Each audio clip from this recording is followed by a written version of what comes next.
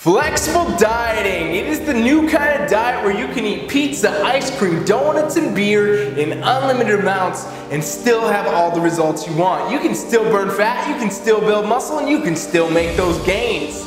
But is that really true? The answer is absolutely not.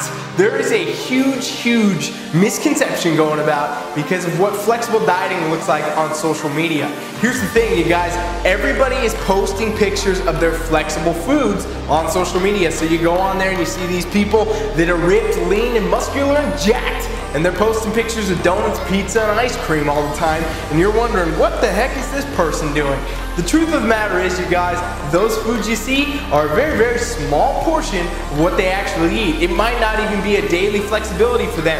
It might just be every other day, something like that, where they're getting those foods in, but that's what they post because nobody wants to see the chicken, the rice, the broccoli, the salads, the fruit, the banana. Nobody cares about those things. Nobody's trying to see that on social media. They want to see the things that are interesting, so that's what gets posted.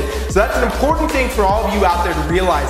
Flexible dieting works, but it does not work in unlimited amounts. You have to track macros. You have to eat the right calories and the right macros for your goals. If you're trying to burn fat, you have to be in a caloric deficit. If you're trying to build muscle, you gotta be in a caloric surplus.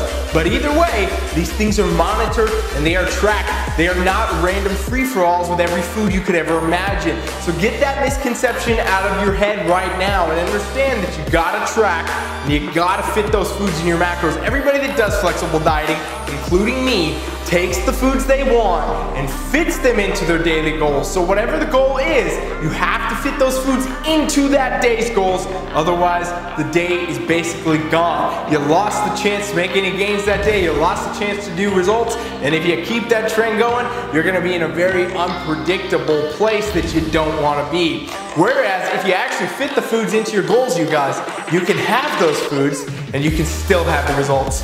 So don't think that there's no limit to what the amount of foods you can eat.